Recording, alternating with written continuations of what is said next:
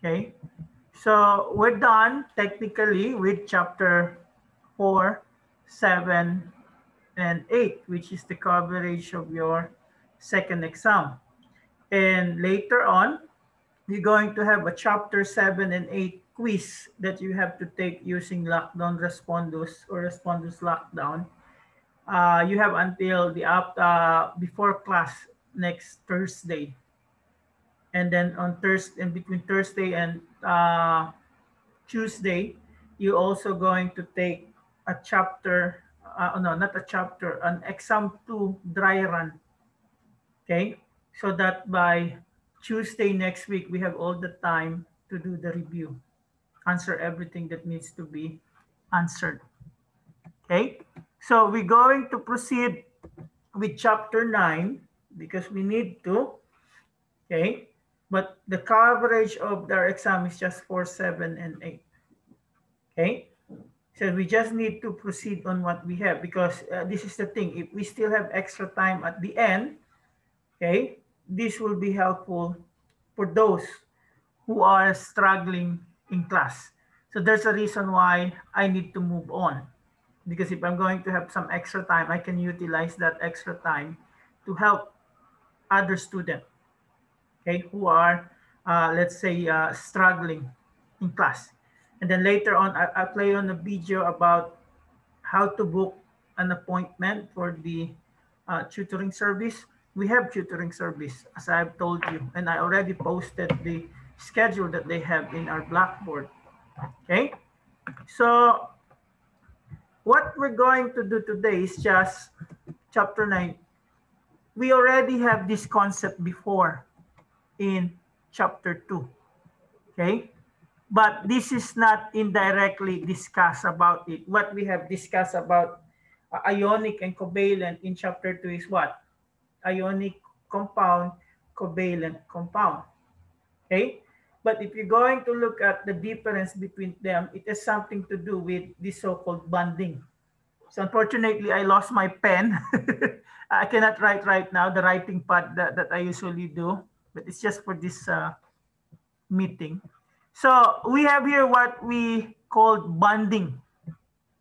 Okay? So whenever we hear the word bonding, usually what's the thing that comes out to your mind? Okay? Anyone? When you have called about bonding, bond. Like me, I have bond to you. Okay? You are my students. Connection. A connection. Okay? So whenever you have bond, you have what we call connection. Reaction, I'm not really sure if that's how it is. Okay? Because if you reaction, you mean, okay?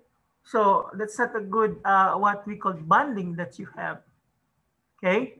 So in the chemical world, we also connotate bond as some sort of a connection. Okay?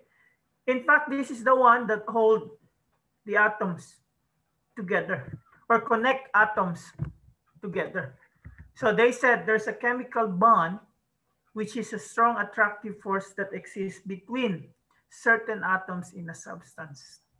And if we're going to look at this, there are at least 3 bonds that comes to chemical bonds. Okay, so we have this ionic bond, covalent bond, and metallic bond. So if we're going to look at this bond that we have here, so we have ionic, covalent, and metallic bond. So if we're going to look at this, I have to use the whiteboard because I cannot write. So when we're talking about ionic, okay, so this is a bond between a metal and a non-metal. So we could say that ionic bond is formed when you have a metal and a non-metal. Okay? Ionic bond is formed when the metal loses an electron and a non-metal gains an electron. So when a metal loses an electron, what happened? It becomes positively charged. Okay? And when the non-metal gains electron, it becomes negatively charged. So that opposite charge that you have, that's the attraction that results to the formation of this ionic bond. Okay? So if you're going to look at ionic bond, this is a chemical bond formed by the electrostatic attraction between positive and negative ions. Okay? So ionic bonds forms when one or more electrons are transferred from the valence shell of one atom to the valence shell of another atom. So as I've told you, metals, they lose electrons, become positively charged. Non-metals gain electrons, become negatively charged.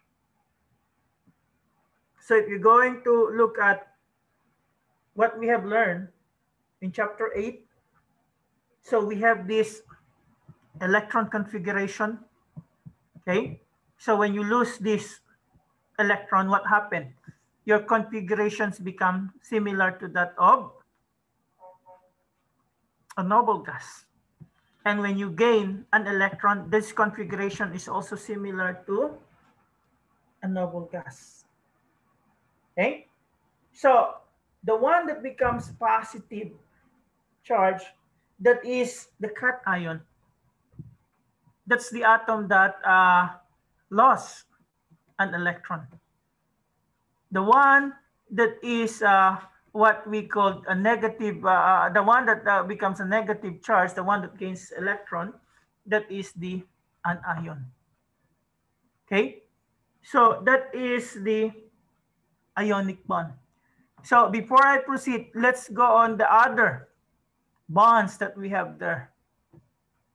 So I told you I don't have my pen, so it's really hard for me to write something here. Okay, so when we go to covalent,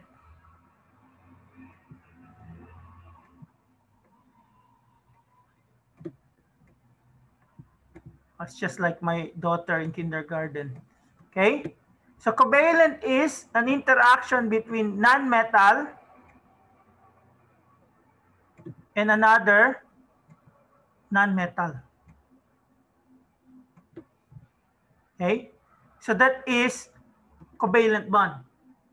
So if we're going to look at the covalent bond, okay, what happened here is instead of electrons being exchanged, what happened? Electrons are being shared in this what we call bonding. Okay, so covalent bond, you know from the naming, we use what? Prefixes. Okay, so it tells us how many non-metals binds with another non-metal. So that is the covalent bond. Now the last one that we have there is the metallic one.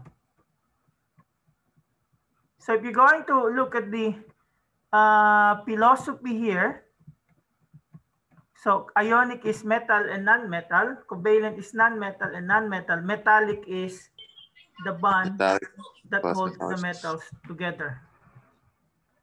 Okay, so this is within the metals. Okay, so they have a specialized bonder that hold metals together. What's the unique property of metal? Anyone? What makes metal unique? Conductors. Okay, they conduct electricity. Okay, now their ability to conduct electricity has something to do with the presence of this so-called sea of electrons.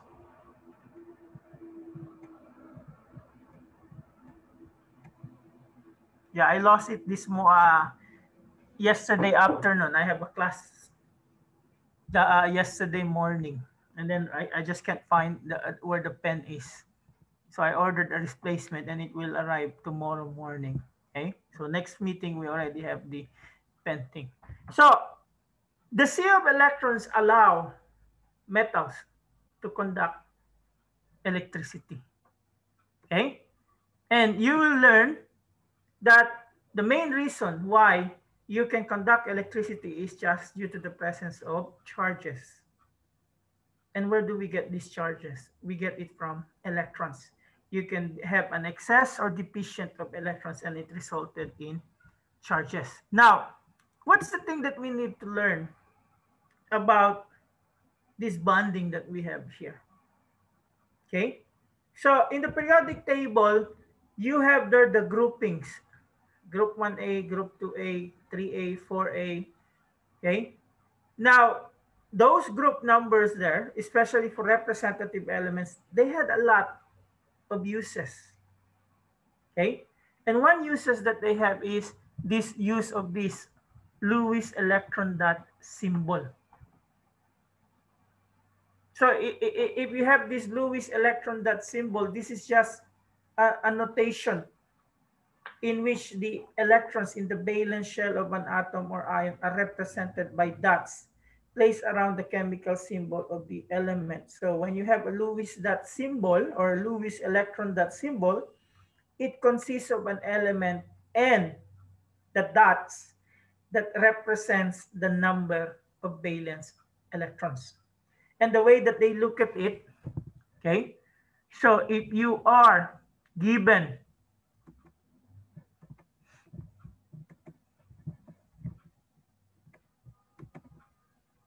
let's say the element like this, okay, so the dots can be put in the four corners or four sides of a given element. So for instance, we have an E.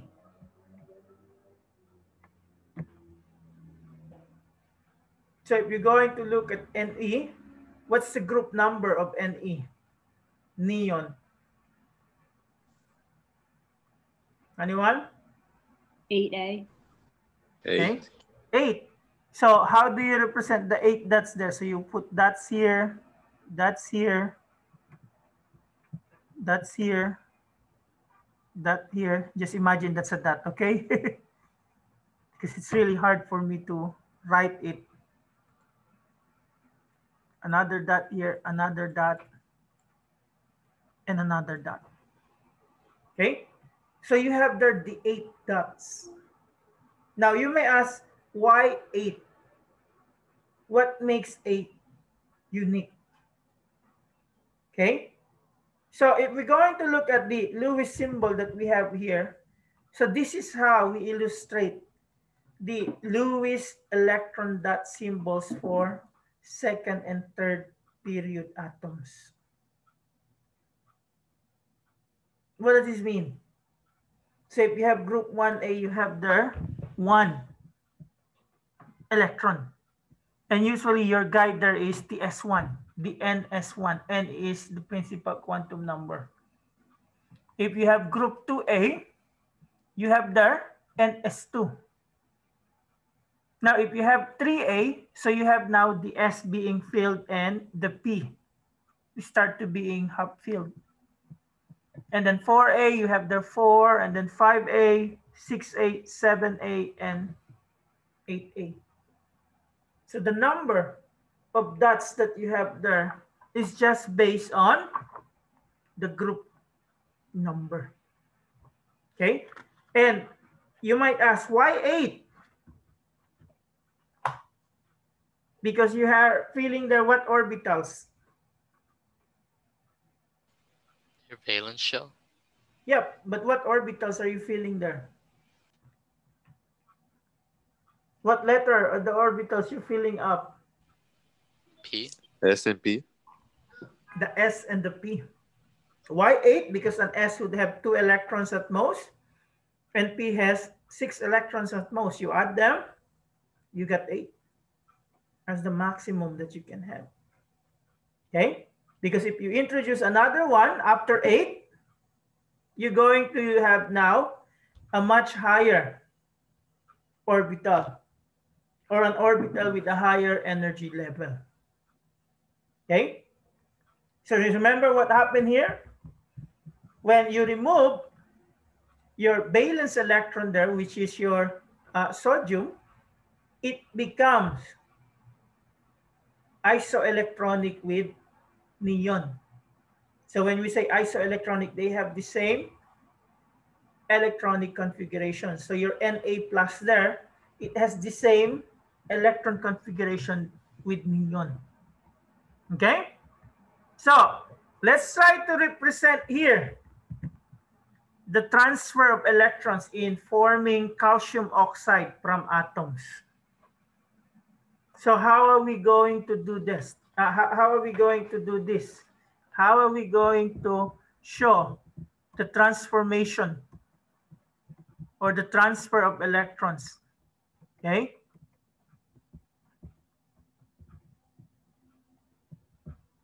So we have there calcium, right? And then we have there oxygen. How many valence electron does calcium has? 2. Okay, 2. So that means you have 2 dots. So you can place any side the number of dots that you have. But the way that they do it is 1 dot at a time in one side. How about oxygen? How many dots do you have for oxygen? Or how many electrons, valence electrons do you have for oxygen? 7. Is it 7? 4. 6. 4? 6. Give me a number. 6. 4. 6. 6. So it is 1, 2, 3, 4, 5, 6. Now you may ask, Professor, why 6? What will be my answer? Look at the group number of oxygen. Convinced? I have a question. Is the way the dots are arranged important at all, or you can just put them? I told you, as long as you put 2 at the at each side, you're fine. Okay. Okay, as long as you try to do it like Hans rule, half filled before you fill them up. Half filled first, one by one. Okay. So how will be the exchange of electrons happen here? So which one will give up? Will oxygen give up its 6 electrons, or will calcium will give up 2 electrons? Calcium. Calcium. Okay. Or will calcium accept the 6 electron, or oxygen will accept the 2 electrons? Those are the things that you need to consider here. So if you remember from our previous discussion about the periodic table, metals, they tend to give up their electrons. Okay, so what happened? These electrons can go on this side, and these electrons can go on this side. And when that happens, this becomes what?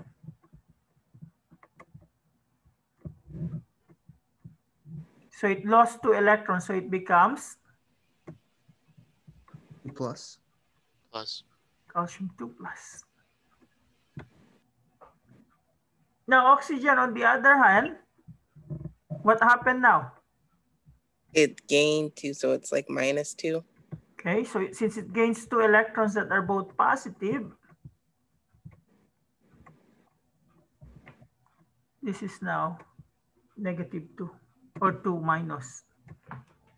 Let's just put there 2 minus. That is your ionic compound. You form the ionic bond because of the interstatic forces between the positive charge and the negative charge. Okay, so question on that.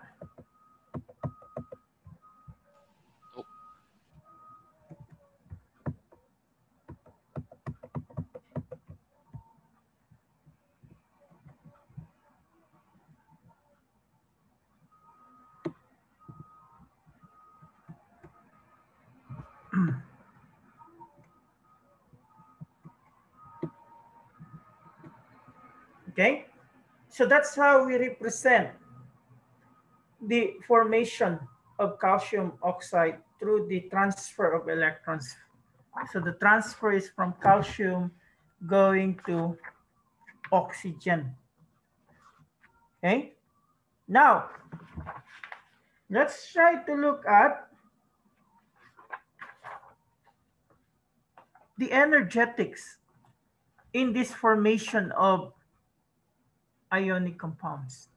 So when I'm talking about energetics, the energy that is involved in the formation of this ionic compound. So for instance, if we're going to look at how these ionic compounds are formed, we have two terms that we already discussed during our last chapter. We have the ionization and electron affinity. So what do we say? Ionization is the energy to remove an electron, right? And usually this involves the metals. Now, electron affinity, on the other hand, this is the energy to add an electron. And this involves, we could say, the nonmetals. Now, in both process wherein you remove an electron and you add an electron, what can you say about the energy?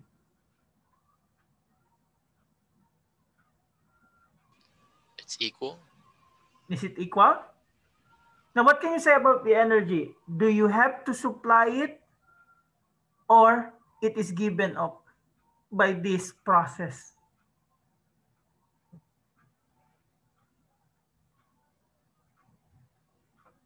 Okay.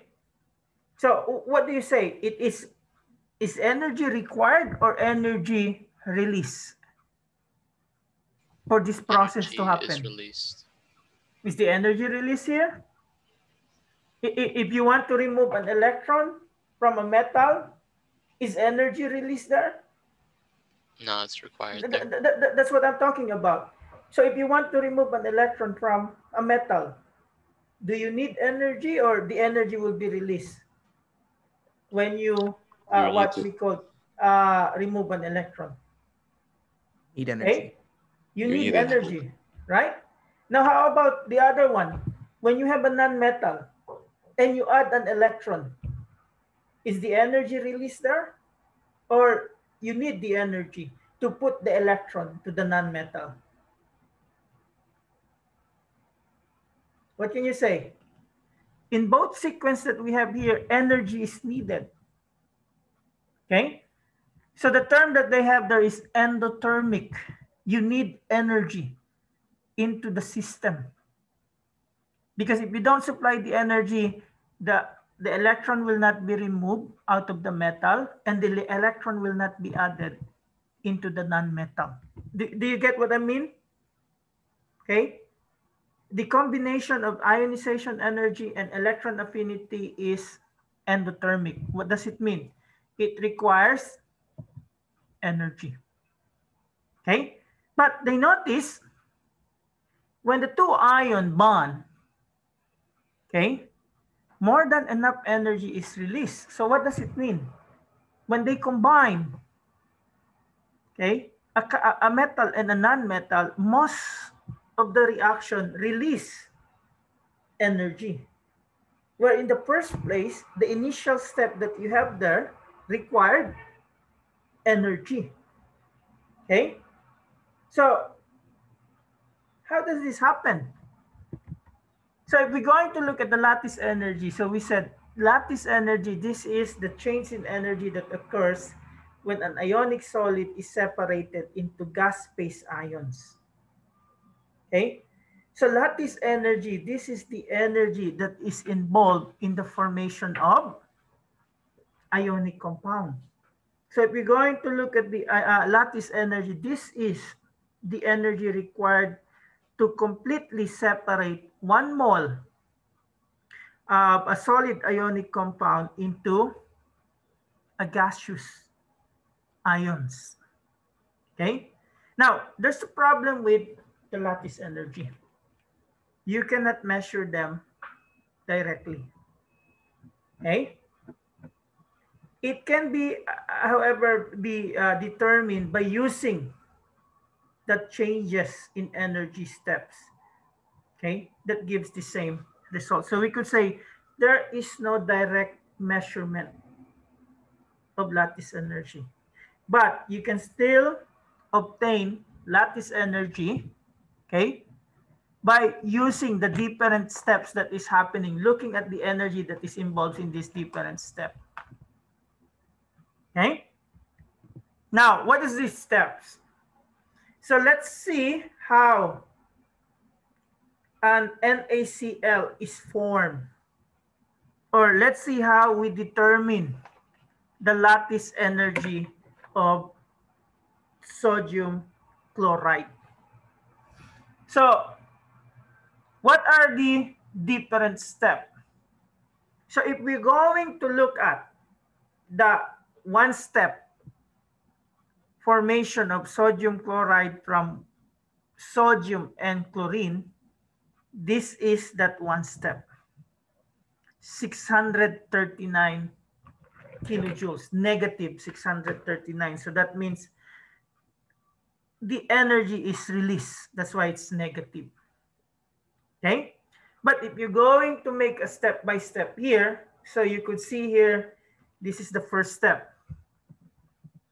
So the first step is the conversion of Na to Na plus, and that is your what? Na to Na plus, what it is? What is the energy associated to it? Anyone? Ionization. Ionization energy. Okay, now Cl to Cl minus. What's the associated energy on that? The electron Electron affinity. affinity. That's the electron affinity. Now, as you could see, both of them are positive. Okay, but once you reach that state where both of them now are ions, okay, what happens is it can be a multi-step where when they form into ions, they form into an ion pair, or it's just a one step wherein the ions will become an ionic compound. And both these processes are what?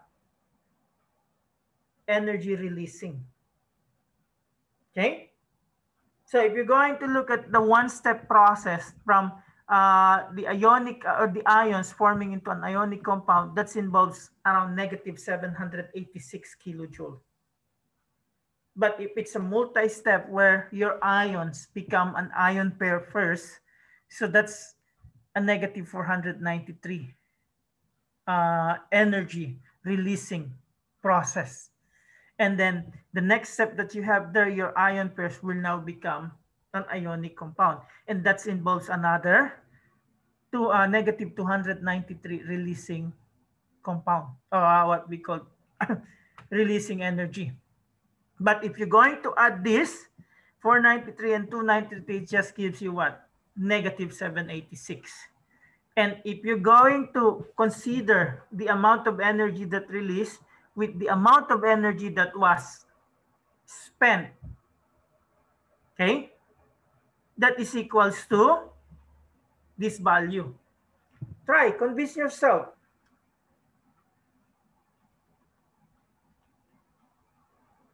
So there's always equal amounts of energy released. Okay, so as I've told you, we don't have any way or any means to measure this directly, right? But we can get the value, okay, in the change from this going to this. How did we do that? We look at the different step. So all I need you to do is convince yourself that when you add this number with this one, you get this.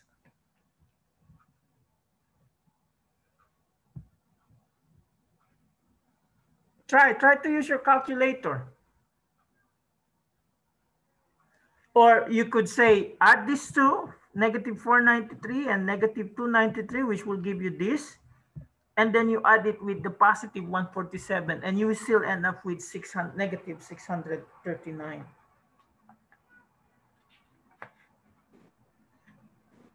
I got that. Okay? So what you have here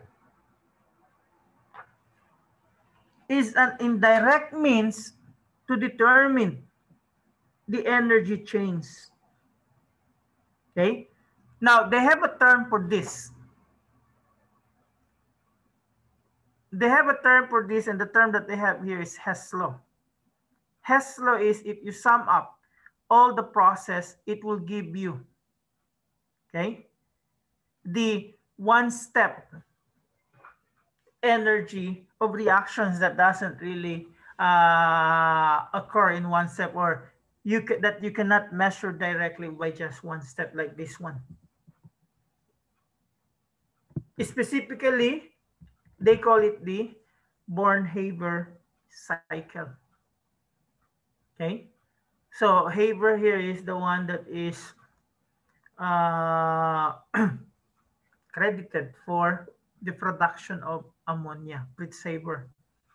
So the process of finding the lattice energy indirectly from other thermochemical reactions is called a Born-Haber cycle. And Born-Haber cycle is just an example of this so-called Hess law. So Hess law is the process of finding indirectly the reaction or the energy of a given reaction by doing operations on the different thermochemical reactions. So you will learn about thermochemical reactions when we go to chapter 6, which is the last chapter. Okay, we don't have any calculation, at least for chapter 9 and chapter 10. But at least you should have an idea how you end up getting this value. Okay, remember, you obtain this value not by looking at the reaction of this going here. It's the step-by-step process that you have here. That's the cycle that you have, the Born-Haber cycle. So it is useful for determining the crystal lattice or lattice energy. Okay, now one thing that we'll take into account on how strong your ionic compound is this law. To tell you frankly, this is not even law in chemistry. This is a law in what? A natural law in what field? Anyone? Physics. Physics. It's a law in physics. Okay. So this is the one that dictates how strong will your ionic bond will be. Okay. So they said here, ionic substances are typically high melting solids. And there are two factors that affect the strength of the ionic bond. And they are given by the Coulomb's law. Okay, so the Coulomb's law here, you have here an F, that's the forces of attraction that you have, equals to K, that's a constant, Q1, Q2. What do you think is Q? Anyone? Ionic charge. Huh? Ionic charge. Ionic charge. Okay, but if you're going to go with the Coulomb's law, it's just a charge. Okay. But since we're dealing with atoms here, we could say it's what we call ionic charge. But Q is just a charge divided by R. What could be the R? Radius. Radius. So what's the interpretation of this law? The higher the ionic charge, the stronger is the force. So the bigger the Q value, the bigger is the F. And the smaller is the ion, the stronger is the force. Okay? So that's the thing that we have here. Whether you have a positive or a negative charge here, it has something to do with the magnitude, right? Just think of it as what we call Jedi versus Sith. Okay? The stronger the Jedi or the Sith is, the greater is the force. Okay? The shorter or the smaller the given ion is, okay, the weaker is the force. So now, if that is the principle behind the Coulomb's law, you can now make a prediction on which we'd have a stronger force, which you can relate to a higher melting point. Okay, so the way that you look at it is the stronger is the force of attraction between two ions, the higher will be the melting point. So let's look at the relationship here. So let's predict NaCl versus MgO. Okay, so what can we say about NaCl? What's the charges that we have in NaCl?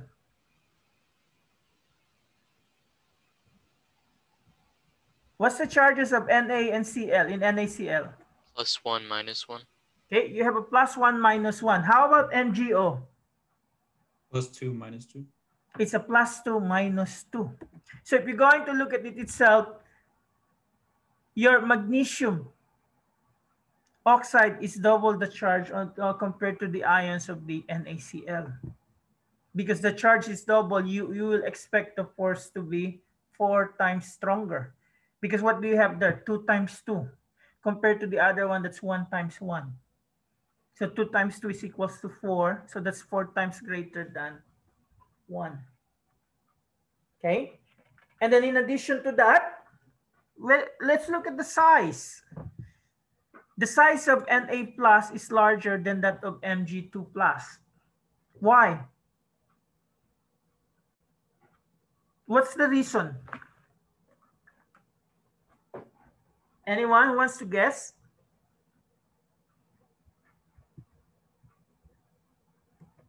Why is the size of the Na plus is larger than that of Mg2 plus? Anyone wants to guess?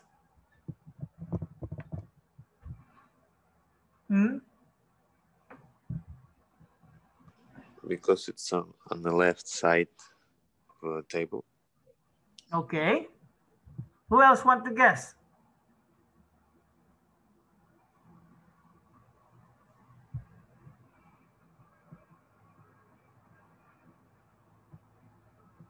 Look at the charge that they have. One is what? +1, and the other one is Positive. So it has more electrons than the other, so it's larger. More electrons or less electrons? No. Less electrons. Remember, this is a positive charge. An electron is a negative charge. So if you're going to look at this, you have more electrons that were lost in magnesium 2 plus compared to Na plus. Okay. And then in addition to that, you have a Cl minus that is larger than an O2 minus. So the Cl minus is much greater than the Cl. Why? Because you added an electron. The O2 minus is much larger than O. But it says here, okay, the Cl minus is larger than that of O2.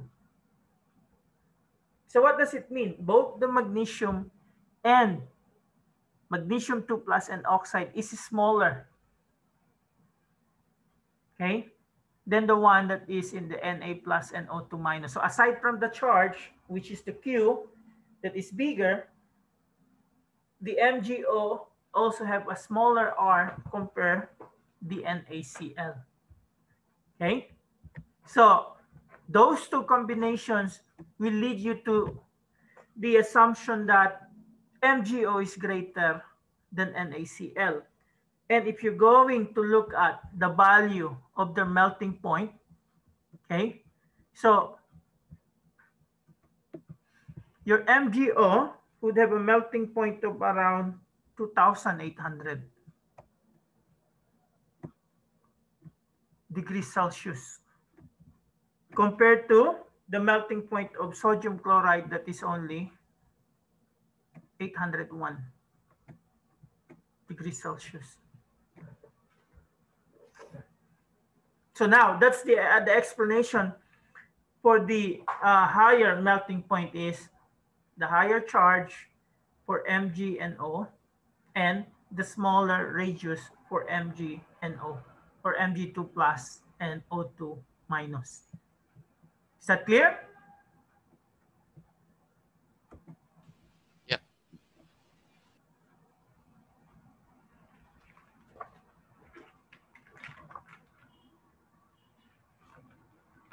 Now, let's go on the novel gas configuration.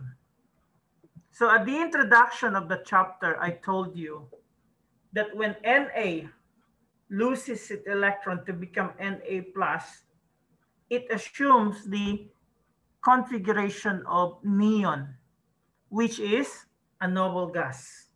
So when we examine the electron configuration of the main group ions, we find that each element gains or loses electrons to attain a noble gas configuration. What can we say about the noble gas? What can you say about the group 8A elements? They're stable. That is complete. They are, somebody said the right thing, stable. Okay? So when they are stable, they don't react with other elements. Why do you think William Ramsay named them as noble gas? What would be the root word that he used there? Anyone? Is it the gas or the noble? What did they say about noble people? They're Noble important. people are what? They are not Important. ordinary people, right? Do they interact with everyday people, with everyday common people? They only interact with each other. Okay. Ben George. Yes. Okay, so what do you say? They only interact with each other. They only interact with each other. Noble people with other noble people. Okay. So the main thing why William Ramsay, the discoverer of these noble gases, called them noble gases is because they're stable. He said there are people like they are like noble people that don't interact with common people. So when we say common people, these are the common elements. Now the reason why they don't interact with one another is because they're stable. And their stability has something to do with their configuration. And what they found out, the elements, when they lost or gain electrons, they tend to have a configuration similar to the noble gases. So they always have to find stability. Okay? So this is the thing. Nothing in the world that is good as being what? Stable. Okay? Do you want a professor who is stable or unstable? Or do you want a president that is a stable person or unstable person? Stable. Okay? So nothing in the world is good is what we call as being stable. Right? So let's try to see if this is true. Let's look at the electron configuration and the Lewis symbol for the chloride ion. I think this is the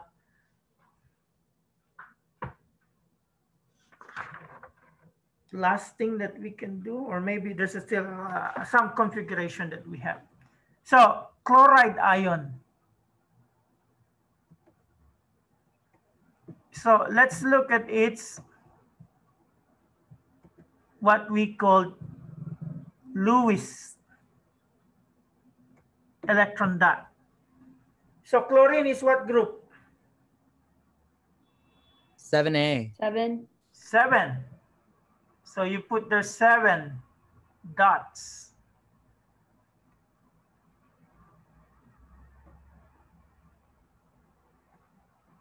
But we are not asked for the chlorine.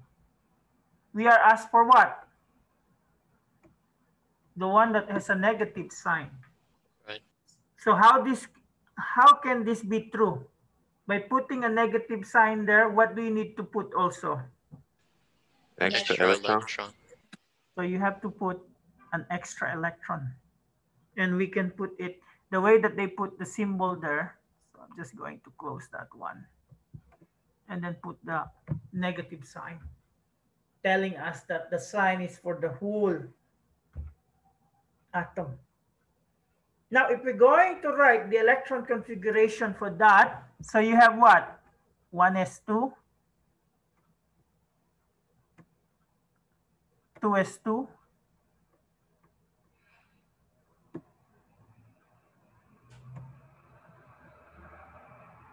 2p6,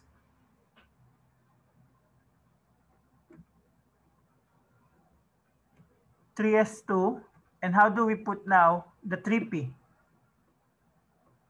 Is it 3p5? How many electrons in the p now? 6. 6. It's 6. So this is for the chloride.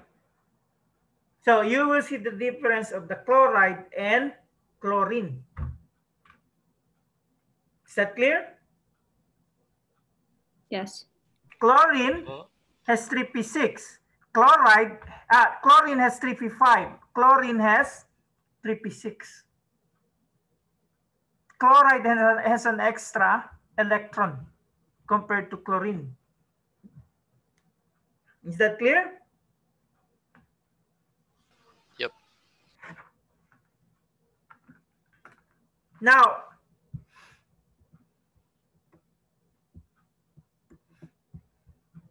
if we're going to look at some of the other representative elements, they found out some anomaly, at least in the group 3 to 5A metals.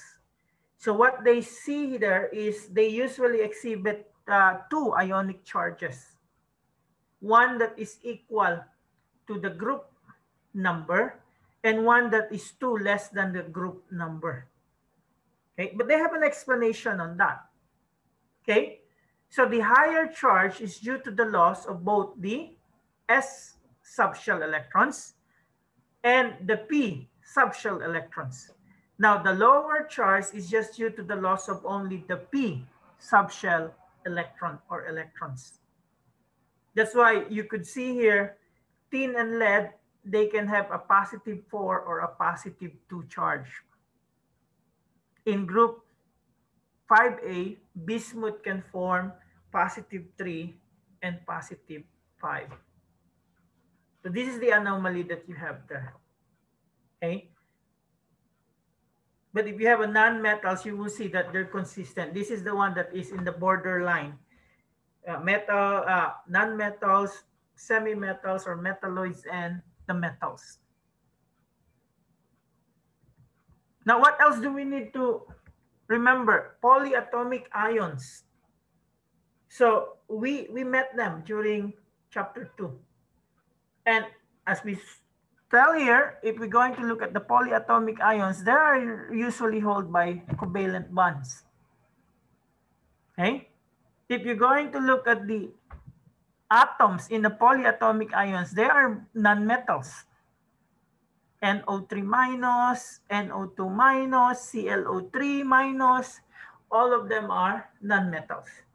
That's why they are held together by as a covalent bond, as a group, and that as a group, they gain or lost one or more electron.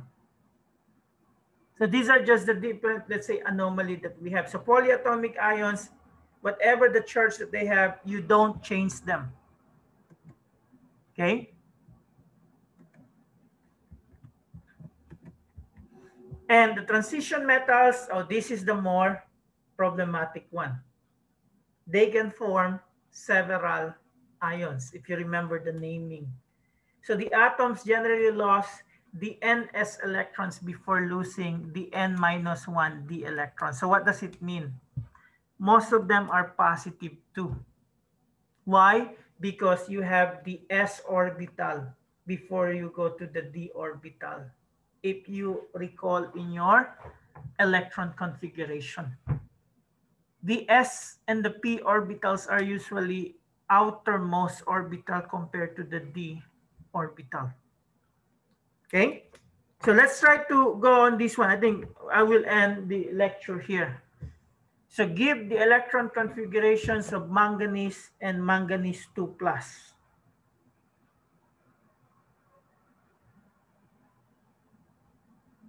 We can use here the noble gas configuration.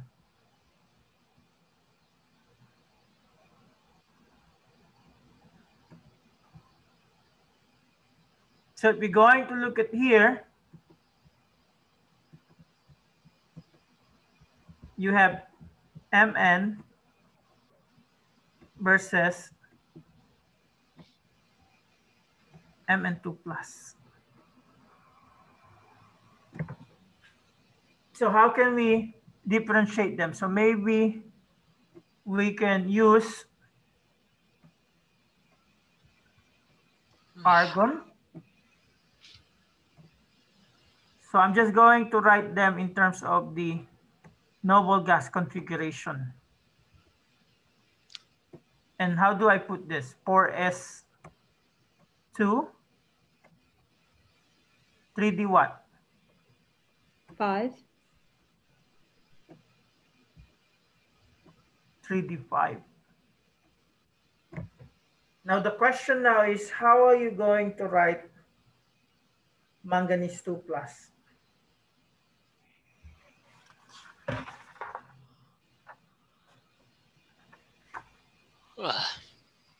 Just with the 3D. Am I going to Plus. remove it from the D or from the S?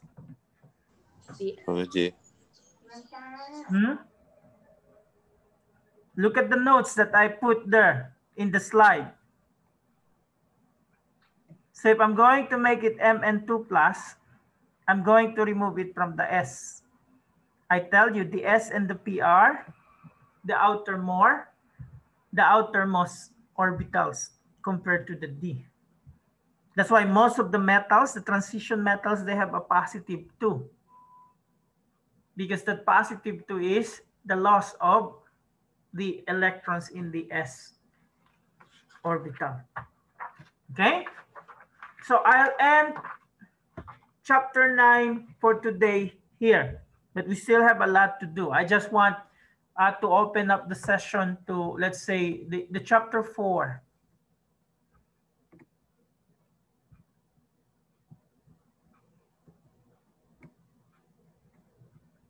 So question.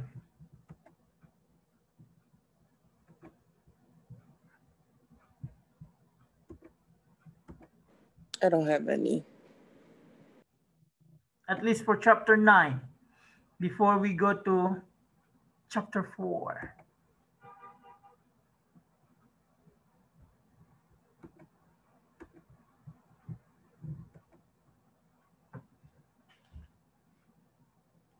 There's a quiz between today and before next meeting. It will be in Russ, the... I have a question. I have a question, but it's regarding the exam. Okay. I'm just wondering as to how many questions are on the exam. What? How the questions are on the exam? Well, it's a typical one that we have discussed already in some of the quizzes that we have. I'm trying to open the reviewer. And you said what day was that? Is it going to be? Thursday next week. Thursday next week? Yeah, that's the exam. Okay, thank you.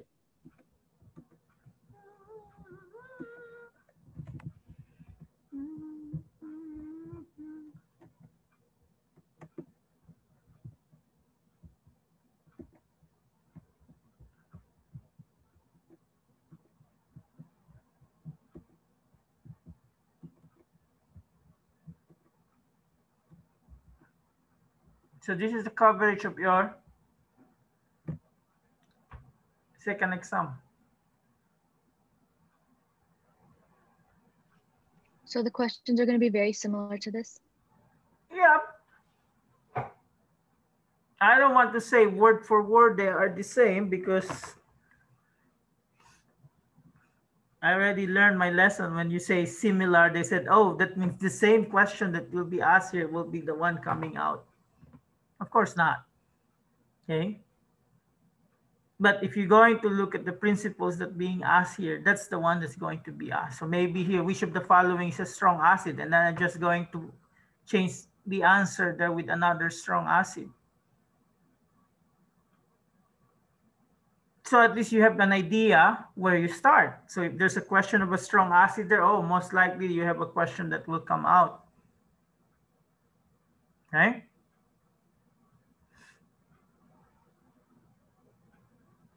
It's on responders, right? Huh? It's on responders. No, the quiz that we have today until Thursday before class is respondus. We don't have a quiz anymore or that is not respondus until the exam because I'm preparing you now for the exam.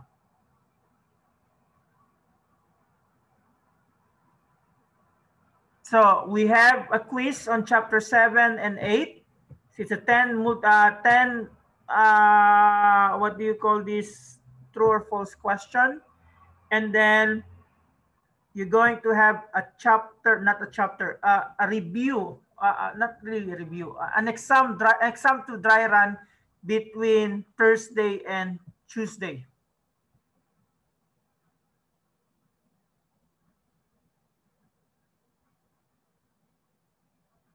Okay. Can we go over writing net ionic equations? Huh? Can we go over writing net ionic equations? Okay, sure. So what do we have in the net ionic equation? So what we have there is just writing what are the species that are involved in your reaction.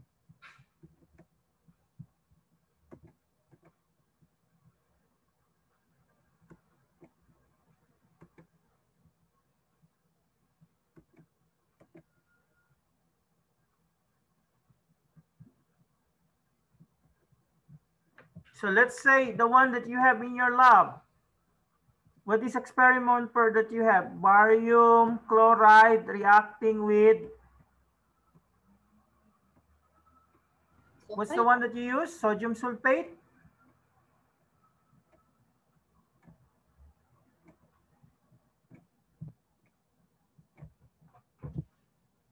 So that's the limitation that I have right now. I don't have my pen. I lost my writing pad pen. So I have to do it by scrolling using my finger. Okay. So how are we going to write the net ionic equation for this reaction? So this will break down into ions, but the one that you only have is what? Barium 2 plus and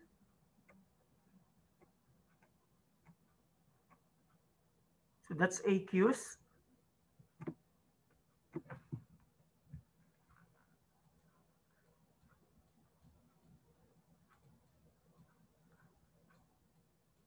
You see how hard it is for me to write the thing. So this is aqueous.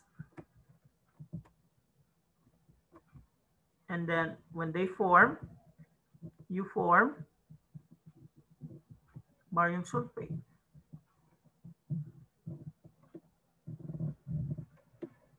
Which is a solid. So what's the principle that you need to know? Is it the double replacement? Is it a double displacement? What principle do you need to know to predict what's the product is? Solubility. The solubility rules. Okay. So as of now, you should memorize it.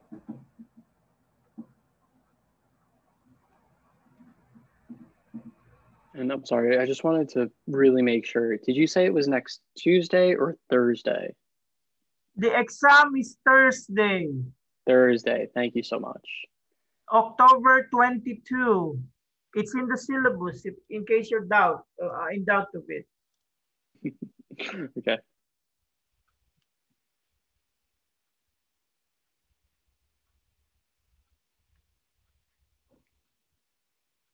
So I think I have a question there in the thing. Where's that? Number 12. How are you going to answer number 12? Which of the following compounds is soluble in water? Memorize solubility rules. Okay, so what would be the answer there?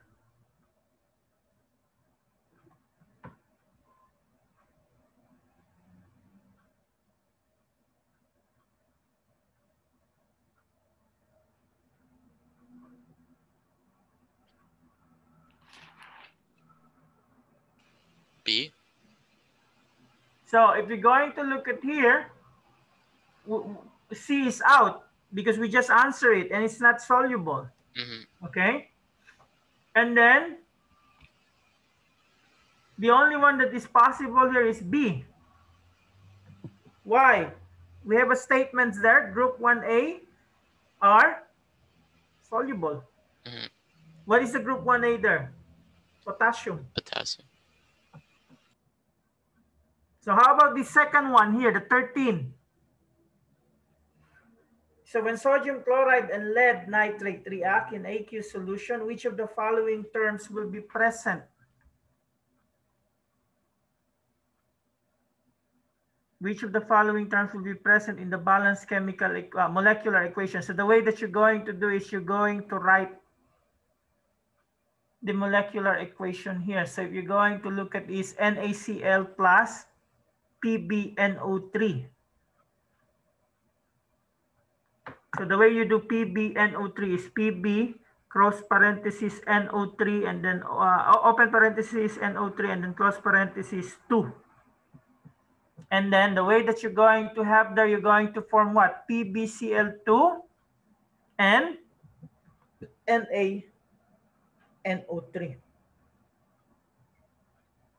So 2 NaCl plus PbNO3 producing PbCl2 and 2 NaNO3. So what's the answer that we have there?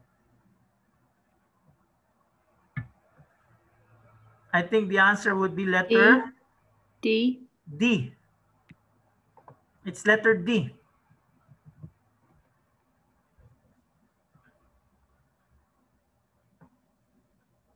Okay?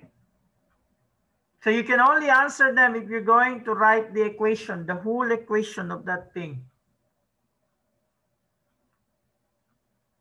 So question on that?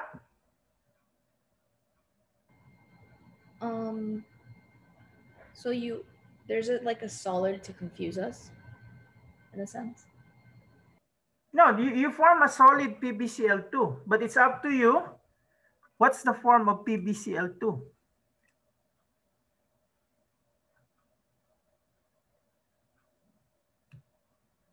The lead chloride is a solid because all chlorides are soluble except lead, mercury, and silver. But it's up to you to write what is the right PbCl2. And also, you only write one PbCl2. That's not two PbCl2. This is the right PbCl2. What makes it wrong is you put the 2 there.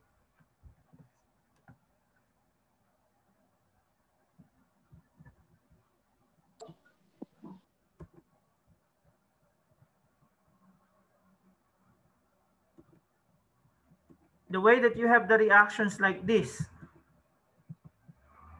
So maybe I can type it for you.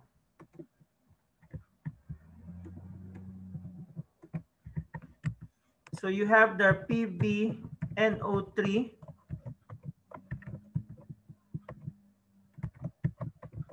reacting with NaCl. And what does it produce? PbCl2 plus NaNO3. So what is the one that's missing here? This should be 2. This should be 2. And then you put what? The AQs there.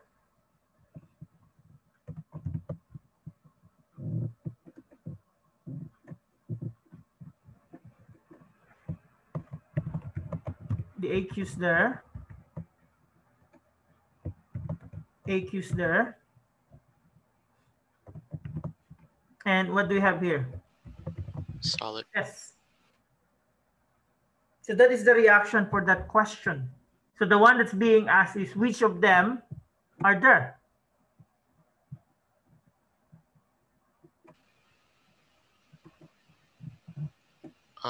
Could you work out problem 23 on the review?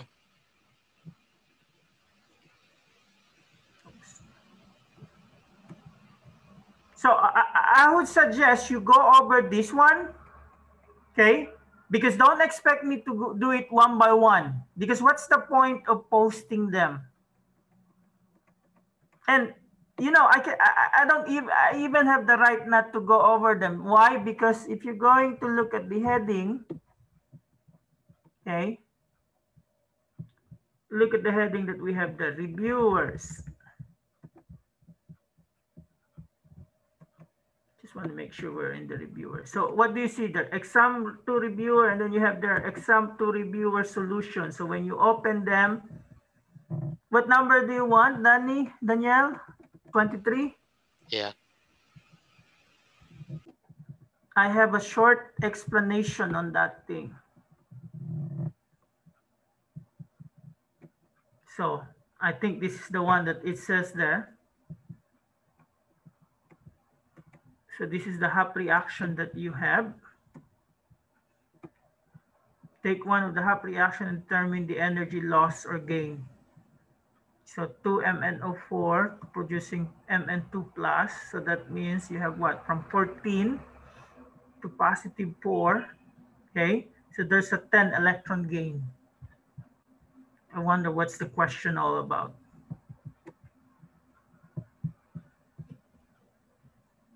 So I would suggest when we meet on Thursday, you go over already the reviewer solution. I mean the reviewer and the reviewer solution. And if it's still not clear to you, then that's the time that you ask. Okay?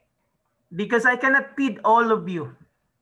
You have to feed yourself, and if you still have a hard time digesting the food that you feed yourself, that's the time I'm going to help you.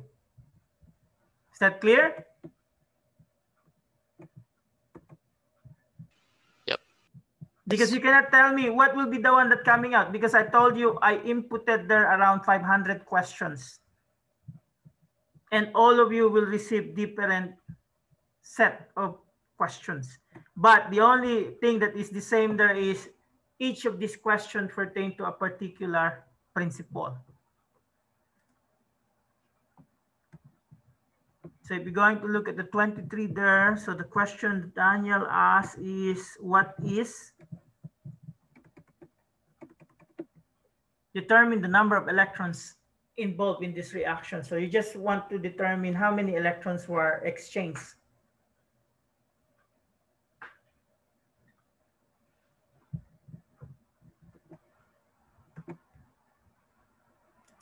I have not looked at the exam yet because I have to talk with the other faculty teaching the course. But again, it will be over 100 items. So it can be concept questions that are what, 3 to 4 points, and then calculations that can go from 3 to 8 points or 3 to 6 points. The owl today was due at 5, but the owl next week will be due at 12. because I want to cover everything during our last meeting before the exam.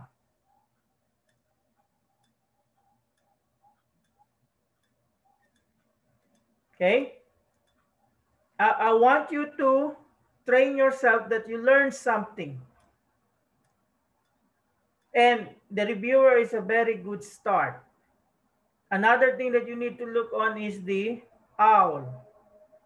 Okay?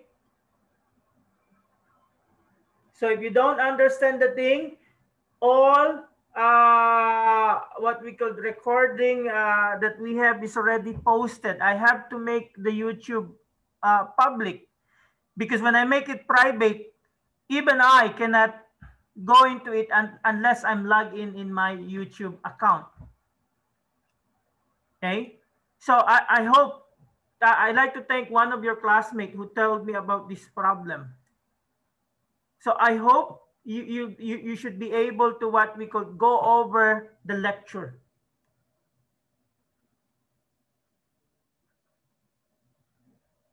Yeah, we're allowed to view it and it's all good. I was just wondering, so will you continue posting the lectures on the YouTube? Yeah, or? yeah.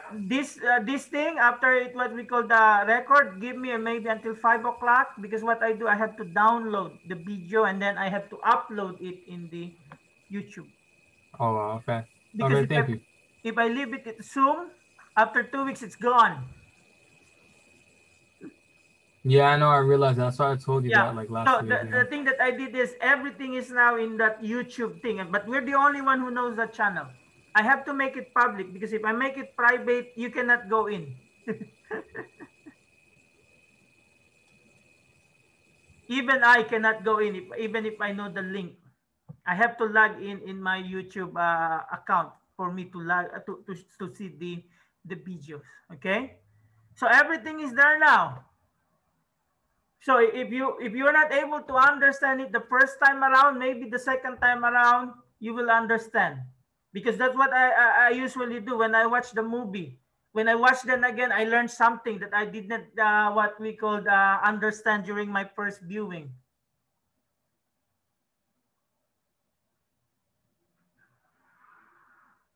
Because I want at least the 76 students to remain as is, but I'm worried that not all of you will make it, because some of you have already problem with the lab. And I don't know how to deal with your problem in the lab, because it's written there.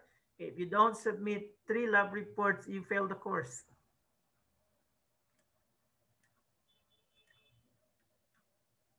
Okay, so I leave that to you. Because honestly, I tell you, as much as possible, no one fails my course, but there's always someone who failed the course, and the main reason is not because of me, because they failed the lab.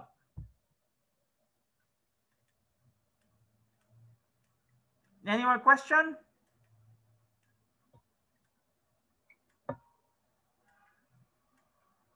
So if we're going to recall chapter 4, we started with the concept of this, what we call electrolytes, right? So we say electrolytes, these are anything that form ions. And we have what? Strong electrolyte, weak electrolytes, and non-electrolytes. So when we say strong electrolytes, they undergo 100% dissociation, like ionic compounds. The salt, when you dissolve them, they form into a positive and a negative charge. Another strong electrolytes are the strong acids and strong bases. When you put them in water, they dissociate 100%, but they are not ionic compound. They are covalent compound, but they behave like ionic compound. Now, weak electrolytes, a certain amount of them dissociate. So if you put them in the lamp test that we have, they glow a little bit, but not as bright or intense as the strong electrolytes. So weak electrolytes are weak acids and weak bases. And then we have the non-electrolytes. So these are the ones that don't form ion. They don't dissociate when you dissolve them in water. And then we go to this, what we call solubility rules. So based on the solubility rules, we predict whether we form a precipitate or not. And then from that, we have the molecular equation, the total ionic equation, and the net ionic equation. So even though they are what we call the ionic compound, we write them just like they are molecular. And following the solubility rules, we can predict which one will remain aqueous or aqueous and which one will form solid. Okay? Because that's one type of the reaction that we have, the precipitation reaction. And then we also discuss about these spectator ions. There are ions that you can find in both reactant and product sides from the word itself, spectators. They don't interact, or they are not involved in the reaction. They are just there, spectators, okay, but they don't participate in the reaction. So the difference between the total ionic equation and the net ionic equation is you lose the spectator ions. Okay? And then we go to the acid-base reaction. So what did you learn about the acid-base? You know the strong acids. There are what? 7 of them. HCl, HBr, HI.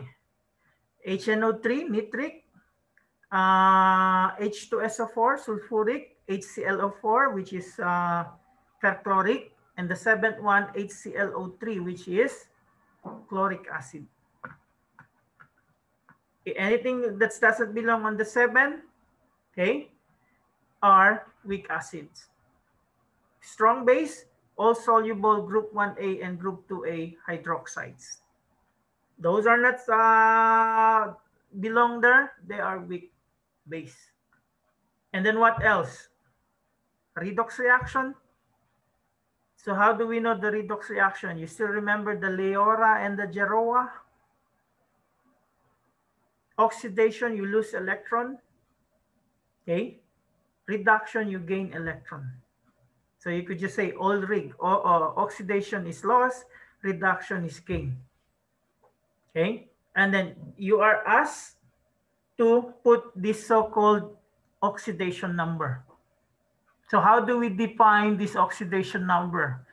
If we have element or atoms in elemental form, the oxidation number is equals to what? Anyone? Zero. Zero. Okay. If you have a charge, the oxidation number is equals to the charge. Okay. Hydrogen would always have +1 unless it's a hydride, which makes it -1. Oxygen in the form of oxide will always be 2- unless it's in the form of peroxide, which makes it -1. And if you're going to add all the oxidation number in a given compound, like a polyatomic ions or ions, okay, the total number of charge is equals to the charge of the electron. So you expect at least one question there about what's the oxidation number. Okay. And then you're given the redox reaction. You should be able to identify which one is oxidized, which one is reduced. And then what is the oxidizing agent? So the one that is reduced, that's the oxidizing agent. The one that is oxidized, that's the reducing agent. That's why we have the Leora and the Geroa. And the later part of this, if it's not mistaken, are the calculation. Okay, I want you to go over the question that you have in your quizzes. How to get molarity. How to get the mass if the molarity and the volume are given. Okay, I want you to go over this part here that I, what we call posted. I update it. Unfortunately, since I lost my pen, I was not put the chapter 7 yet. This recorded slide that we have here, I updated this chapter 4 problems that we have.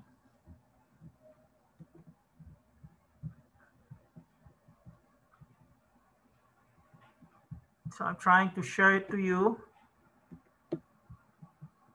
So if you have the time, please go over them.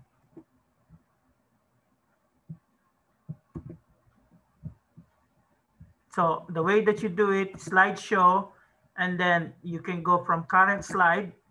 Okay, let's solve this problem. What is the molar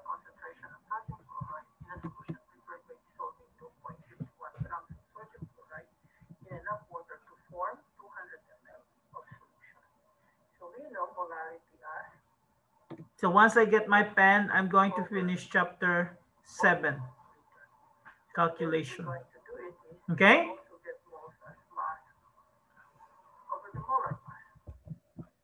So, question.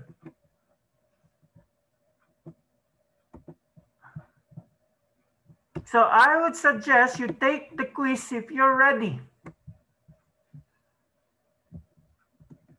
I'm going to open it once we're done, but I want you to take it when you're ready. You have until the time before the lecture. If you're taking the bio, please don't take it during the bio. Make it earlier. I don't want to get complained that my students are doing stuff during outside chemistry time. Okay? Question before we call it a day. So I would suggest you start studying now.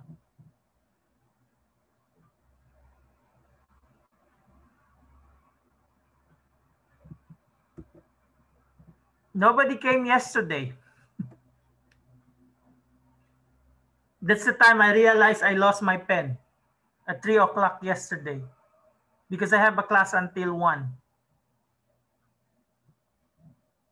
I hope you find your pen, Professor. No, I ordered already another one.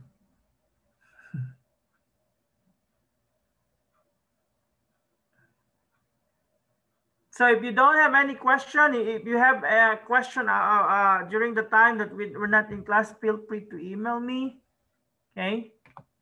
So if not, thank you very much. Stay safe. See you on Thursday. Do the quiz before we meet on Thursday. Okay. And you have until 5 o'clock to finish chapter 7. Thank you. Thank you. Thank you. Thank you. Bye. Thank you so much. Okay. Thank you.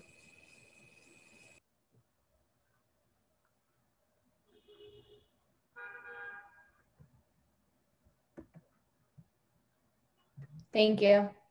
Okay.